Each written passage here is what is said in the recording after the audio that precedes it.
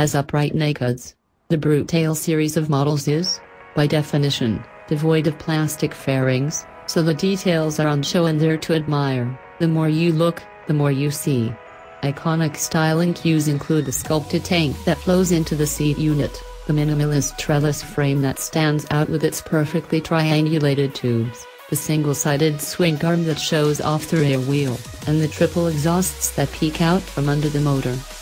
The blacked-out 43mm Marzocchi fork looks beefy and cool, even though the visual effect is ruined by the horrendously huge emissions sticker wrapped around the right leg.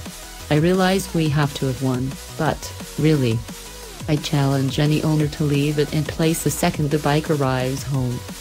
Overall, the 2017 MV Agusta Brutale 800 is beautifully put together. A lot of thought has gone into the looks of the bike, and that alone will probably sell the bike to most owners. Aptly though, the Brutale 800 isn't just good looking. It also performs at a very high level, so said owners will feel their purchase is fully vindicated once they get to ride.